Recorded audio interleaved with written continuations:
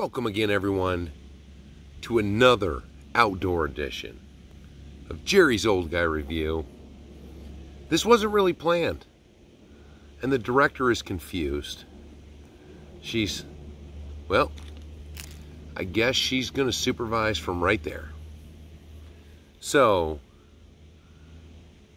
I'm going to try to do this. I guess we have a forest fire pretty close to us, so I'll try to stop talking when the airplanes fly over. It's been a pretty exciting day. But not too exciting that I couldn't come out. Today was my driving day. And as you can see, I drove a lot of rigs.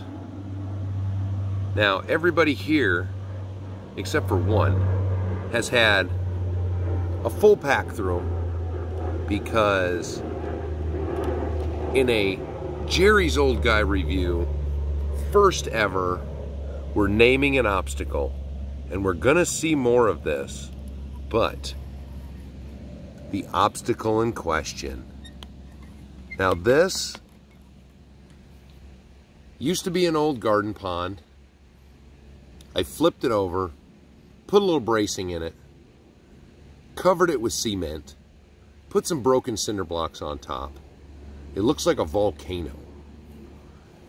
Now, I had built it and hadn't tested on it.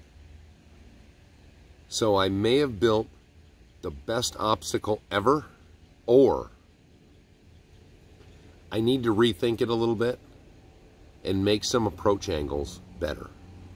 So we're going to try to do this without the camera catching my finger. So this is a way to get up to top, and this is a way to get up to the top. This, too steep. So I may put more rocks here to make this a little easier, but where I smeared all the cement on it, it's pretty sticky, but it's at such an incline that almost everything gets its belly caught up here, and then it just flips over to the side, and it can't go up the obstacle. There is no way on this obstacle to get a line.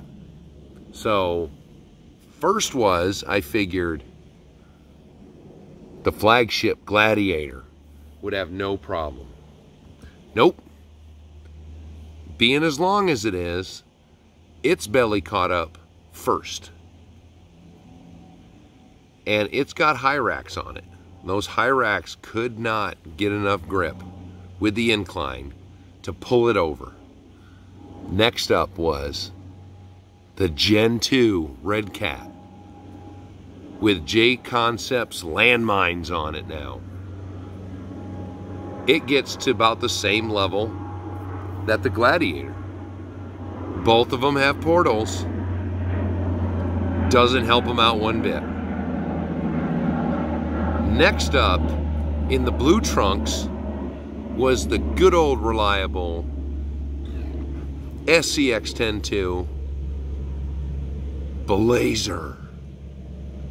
Nick, as I like to call him. Nick's got straight axles on him. Didn't do any better, didn't do any worse. So now, I had gotten a message from Muskie about doing a comparison against all the portal vehicles. So I decided to make this a comparison against the straight axles. So after Nick tried it, then I brought out, because Nick is bone stock, he has got some Duratrax crawler tires on him, but that's it. Same thing with the Red Cat, he just has different tires on him. But the Element, like the Gladiator, has weighted parts down low. The tires, they're the stock tires, but I vented them, and it made a world of difference. Once I vented them, they worked way better. Didn't help it. It couldn't get up there any better than the Gladiator did. Or, for that matter, any better than the Red Cat or the Blazer did. So I said, okay, let's get after it with another straight axle. So I brought out the old classic SCX10 OG, running the tires that were on the Blazer. No difference. He couldn't get up any higher. I actually kicked him in the ass at one point, and he did get up a little higher, but that wasn't on his own. So now to make it even, 3 straight axles needed another portal axle. So I brought out a TRX4. And he did the worst. He's running the stock tires that I cut, and it didn't make any difference. And he, if you remember from over here on Dead Men Pass, on the backside of right here, there's the incline that comes up and over. Everybody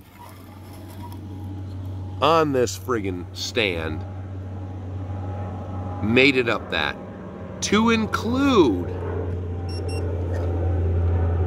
dun dun dun, the Jimny. The Jimny made it up that backside. TRX4 could not. So now I'm either rethinking this obstacle, or it's going to be the greatest obstacle for the greatest truck in the world that I must build to conquer this obstacle. But looking at the similar technologies on almost every RC car, I don't think there's any build that's going to conquer that. So I'm going to have to rethink it, put a little more rocks down low to let those trucks be able to get past the smoother sections that they're slipping on. Now the Wendigo couldn't make it up it either, but the Wendigo was just out here because I wanted to run him, because I took the rear sway bar off of him, put it on the front, put a reef sway bar on the rear, courtesy of ExoCage RC, who gave me the idea. And it handles a little bit better, but my half an acre of backyard is not big enough for that friggin' truck. It needs to run free somewhere else. So I was running that, running the poor dogs. We've been in the mud pit.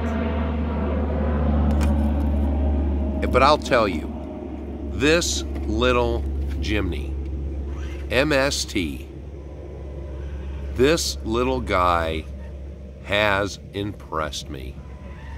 You know, and I know the earlier videos I showed of it running, those were, oh, he's hung up already. Those were some nice, easy driving, you know, nothing too much, just scale driving. But today, he has gotten a workout. He is dirty. He is scratched. He is rolled. He can fight his way up things. The girls, yeah, Audrey, they've been yelled at today. They do not like the Jimny. But that little truck right there, for the money you spend on these MSTs, I can't wait to get the next one. But it's so low, those diffs hang up so easy. But meanwhile, it looks cool, that little baby truck just running. It's so low it hangs up on all those little rocks.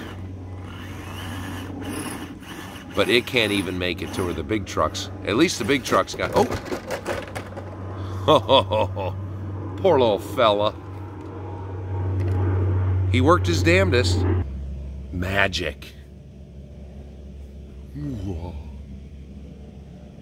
So, you just seen what he did. I've done that about 50 times today. Nothing has broken on him.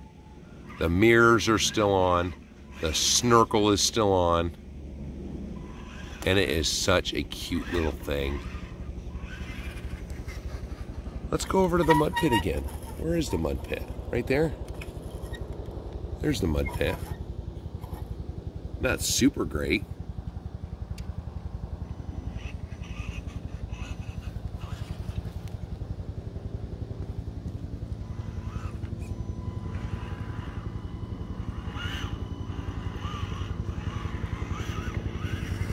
He's so light he doesn't sink very much. But meanwhile, he did pretty good for a little fella going through the mud pit. The big trucks will sink in there. Well, he's halfway up. Oh, can he get through? Oh, he got through.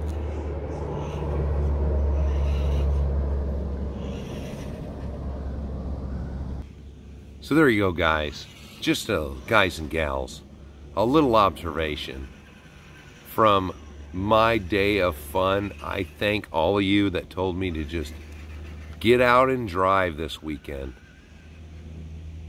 I was already on my third truck before I even realized supposedly we had a fire. My daughter was calling us, and I was just wondering why all the jackasses were flying their planes so low. But I like prop-driven planes, so it was a fun show. So all you guys,